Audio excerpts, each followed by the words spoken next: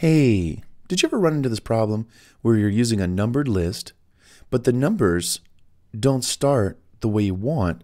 This should be 1, 2, 3, 1, 2, 3, 1, 2, 3, 4, 5. It should be 1, 2, 3.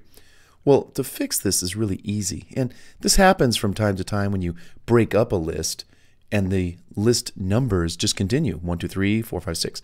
Just place your cursor right here on this first line and right click. Restart numbering, and just enter the number that you want it to start at, which is number 1.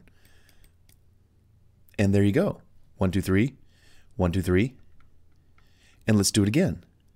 Put your cursor right at the first line, right click, restart numbering, and 1, the default. Excellent. Perfect. We have fixed this problem. From time to time, you're going to have these, bulleted list numbers. They're not going to be right. 1, 2, 3, 4, 5, 6. They're going to continue. Well, you got to restart the numbering. Excellent. Well, that's it for this tutorial. I hope it was helpful on how to restart the numbering of a numbered list.